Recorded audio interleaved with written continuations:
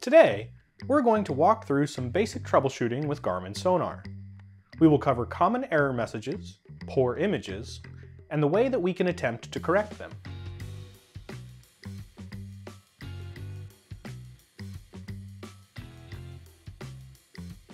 One of the easier issues to fix is if your sounder is displaying a transmission disabled message, meaning that the transducer has been turned off in the settings.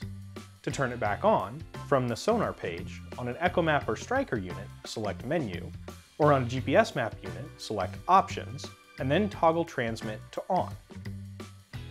Almost every other transducer problem should start with the same troubleshooting step, checking power. Check the description below for videos covering how to troubleshoot power on your device. Make sure to fully check power before moving on. One of the most common issues is connection problems between the transducer and the sounder.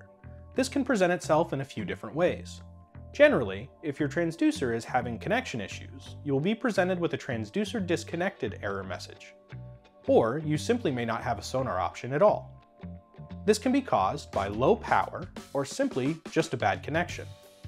After checking power, make sure that the cables are fully seated into the back of the unit, and if there is a locking collar, that it is fully tightened.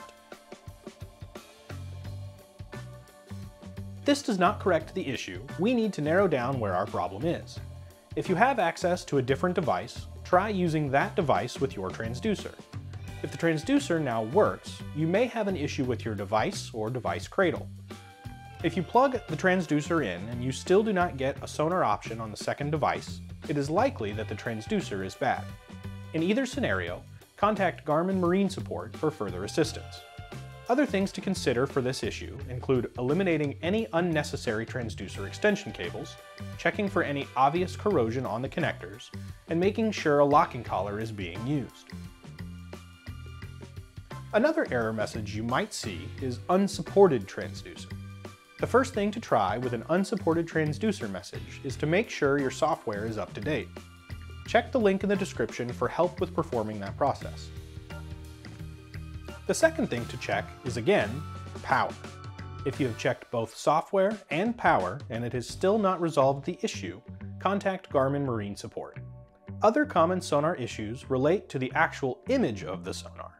For simplicity, we will be focusing on traditional sonar, but it is the same for both clear view and side view. One issue you might see is a flashing or blank depth number. If your depth number is simply blank, it means that from the time the device has turned on, it has not acquired a correct depth reading. If the number is flashing, the transducer had a depth reading at one point, but has now stopped reading bottom.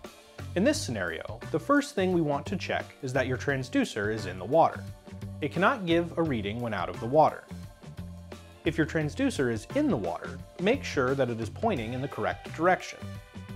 Sonar works by sending a pulse down from the transducer that then bounces off of a target or the bottom of the body of water and then travels back to the transducer. This information is then calculated and compiled into the image that you see. If the transducer is not correctly mounted so that it points down, the sonar beam will bounce off of the bottom and then not travel back to the transducer. This means that the transducer is not receiving any information of where the bottom is, and provide either an incorrect depth reading or no depth reading at all. If you have a transom-mounted transducer, ensure that it is mounted parallel to the waterline and that it hasn't been bumped up by an object in the water or by your trailer. If you have a through or in-hole transducer on your boat, you will want to make sure that it has been installed correctly and that any dead rise angles have been accounted for. You will want to ensure that the correct one was used so that the transducer is parallel with the waterline. Certain Airmar transducers are designed for different dead rises. Make sure that the arrow is pointing towards your keel. This ensures that the internal elements are pointed down.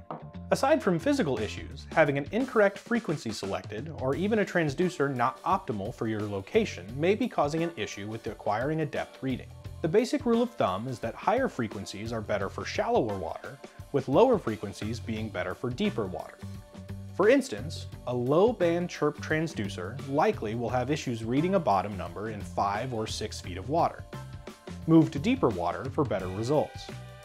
If you have a dual beam or dual frequency transducer, you're going to want to pick the higher frequency if you are having issues acquiring depth in shallow water. The last thing that can affect sonar performance is cavitation in the water from your boat. If you notice that your depth number starts flashing when you start moving, it is likely that it is cavitation causing the transducer to lose bottom reading. It could be that the design of the boat, where the transducer is mounted, or something in the hull forward of the transducer is causing turbulence in the water.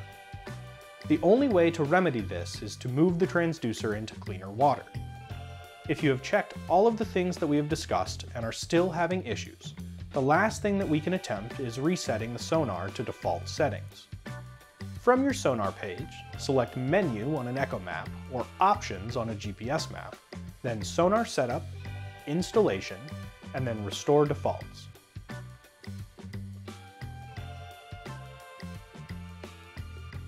If your problem still persists, contact Garmin Marine support for further assistance. And that's it. Thanks for watching.